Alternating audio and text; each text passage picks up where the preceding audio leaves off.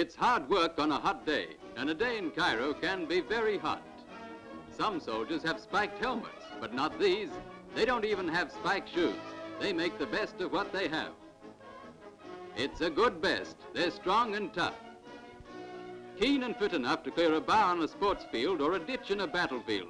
In play or at war, they have all the zest of young men from a strong young nation. They're fit for anything, whether it's parachute troops in Greece or Crete, or the first championship sports meeting of the 2nd NZEF in Prince Farouk Stadium, Cairo. They've traveled long distances, worked hard, trained hard, and the German army knows they have fought hard. And now they are all ready for more, with energy enough and to spare. They know that this is only an interlude, the mile relay. There's keen competition among the spectators as well as the runners. In the excitement, Hitler is forgotten. This is fun, something the Nazis couldn't understand if they knew about it. It's not guns or butter, it's guns and butter. The last meeting of this kind was organized in France in 1918 by the first NZEF.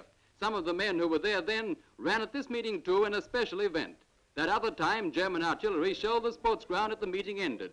This time, Hitler's big guns are busy in Russia, and France is no longer France. But who cares today? The sun's shining, it's sports day, and the Germans are bogged in Russia or frying in Libya.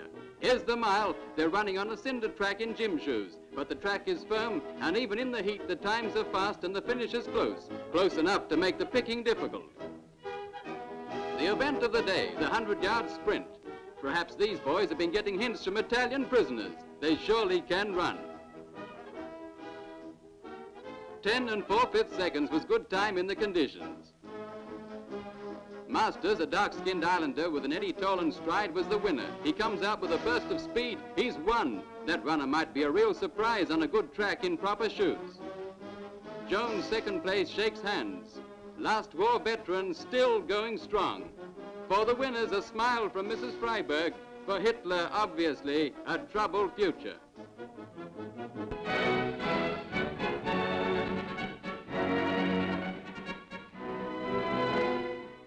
The harvest has been good this year. Summer has ripened the grain over many more acres than we have previously cultivated. We need it so. Summer also brings war closer to New Zealand. The war is nearer home. Small children know about it. The bread they carry home is sold unwrapped. To help overcome wartime shortages, shopkeepers appeal to customers. Housewives know about it. Now they must call for food that used to be delivered. Each visit to the store reminds them now that war comes daily nearer home. They must walk, and gladly they do walk, while it means that soldiers ride. To bring a basket or paper for wrapping the goods they buy, these are small troubles, cheerfully accepted, for the sake of ships and sailors crossing dangerous seas. Out in the suburbs, humanity comes from its shell as the war comes nearer home. The traveler on his bike, calling for the warehouse order from the grocer, assumes again the human dimensions his motor car disguised before. His car now travels on the business of an army, getting ready just in case the war comes too near home. Restrictions on petrol are serious for some. For others, well, there's always a way round a small difficulty like that. Who wants a car anyway? It's good to discover once again the joy of keeping close to simple things. War is not always so serious that people can't find cause for laughter. Motorists see the humor of it with wartime's simple vision for necessities, and they make the best of it. Ride in trams or buy a bike, if they can buy a bike. One of these days, perhaps, we'll all be riding horses, if we can buy horses. The process of adjustment is not easy. War is not a comfortable condition when it comes so close to home. When men go away, women must wrench themselves away from old routines and do men's work. Between calls, this woman taxi driver sews for her family. Men are quickly disappearing from all the jobs that once were theirs alone. The postman's round once needed men's feet for padding along hard pavements.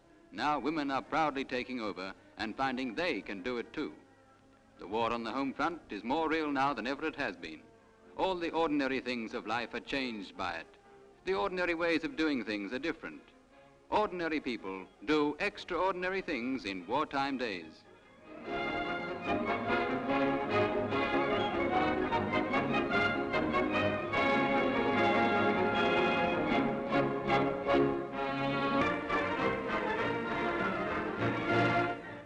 On On this train, nobody pays fares.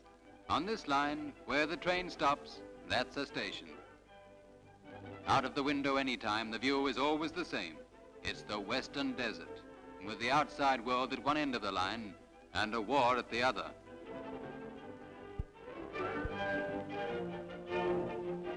New Zealanders are running these trains, and New Zealanders are making the tracks they run along. New Zealanders have built and are building these steel tracks across the western desert. With Indian troops to help them with the labor, they have set construction records. They have kept their line close behind the front lines. They have served our armies with supplies. With some machines to help them, but not many, with plenty of skill and tons of energy, but without many of the amenities common even to a rough construction camp, without much water, on hard rations, in heat and dust, and when the cold winds blow. With all these disadvantages, they still have set an unequal pace in pushing their line forward.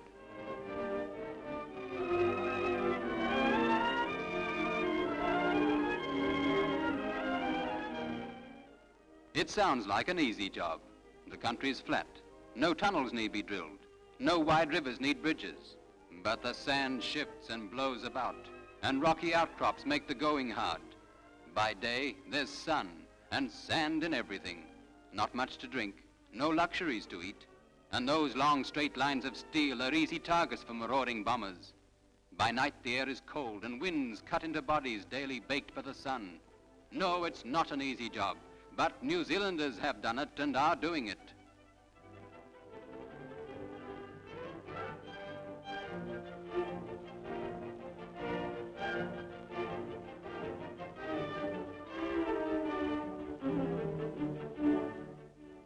Take a look at these men.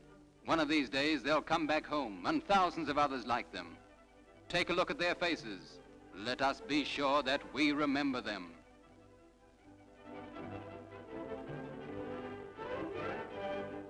They're not only making a railroad, they're taming a desert and backing up an army that is beating Hitler.